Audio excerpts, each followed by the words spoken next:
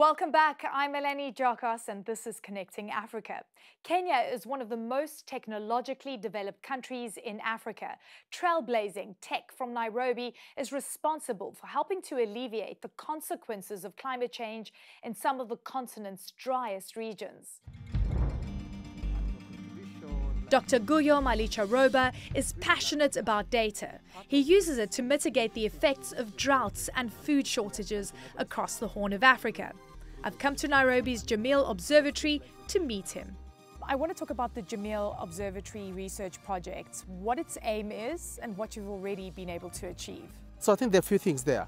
One, the first is that I think through research, they've realized actually the resilience of the pastoral population in the face of recurrent crisis is not strong enough to bounce back to support the communities in the normal structure of cycles of drought. Number two, I think government don't have enough resources, neither do they have the right data to act in time. And that timeliness question is still a very big question in that space. The resource question is another question that is up there. So data and resources are a constant issue in this. But then there's the other side of it, which I think is the responses is piecemeal, fragmented, and also I think not very much embedded in the long-term planning processes. And it's reactive, isn't it? It's very reactive, so it's not embedded in the long-term planning processes. So, and then private sector is not interested in going to the north and dry areas because I think the viability of what they want to do is not good enough for the business.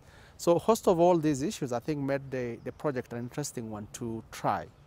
So the observatory is sort of like an actual research project which try what we call brokering knowledge, science, and connecting different dots to make sure that how do we do this thing early enough before the drought reach emergency. You were a herder. What have you learned from that experience that you're applying to what you're doing right now? Because you come with incredible knowledge.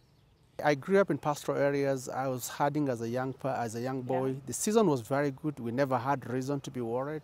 We couldn't even sell our animals. But then I think for me, that live experience gives me the good days. But then I've also seen the bad days currently because I have livestock right now. I lost substantial. I lost like 6 to 8 cows in the last drought myself. So for me, I think the things I bring out is actually positioning of research to respond to the real issues. But technology also forms part of this, right?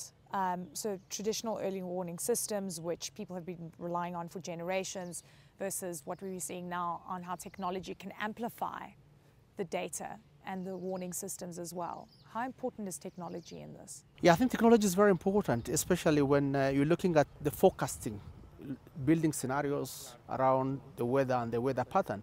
I think that's why our colleagues in the University of Edinburgh, which is the lead of the project, are bringing a huge part of the earth observation, artificial intelligence, the big data, and all these things, especially for Somalia, where collecting data and preparing is difficult.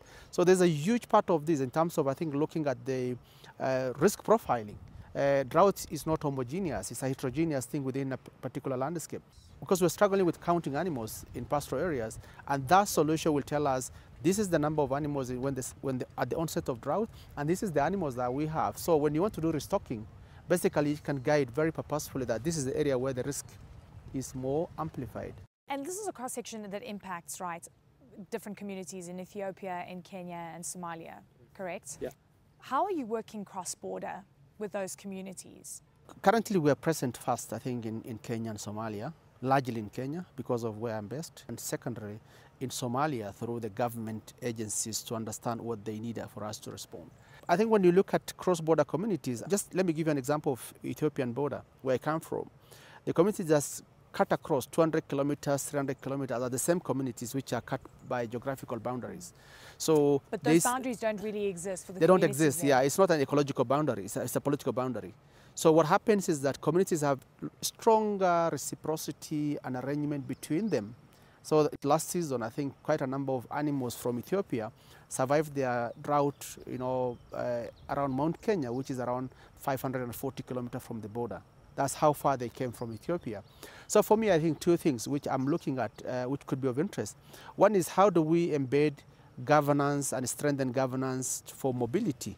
Because mobility is one of the essential things people do to escape drought episodes. But nobody's investing in mobility. Nobody's developing infrastructure that cut across these different areas. So in our characterization and profiling of drought, one of the things which possibly we are thinking of doing trade collaboration with other partners in Ethiopia, in Somalia, is to look at these mobility corridors and see how do we actually shape, using data, using research, infrastructure that enable people to be mobile, to utilize. And with that thought, it was time to go and visit some of the other attractions that make Kenya a must-visit destination. A few minutes ago, I was stuck in traffic. I visited tech entrepreneurs and saw incredible innovation. 10 minutes later, out of the center of Nairobi, I'm now in a national park. And it gives you a sense of how you can bridge the world of technology and sustainability.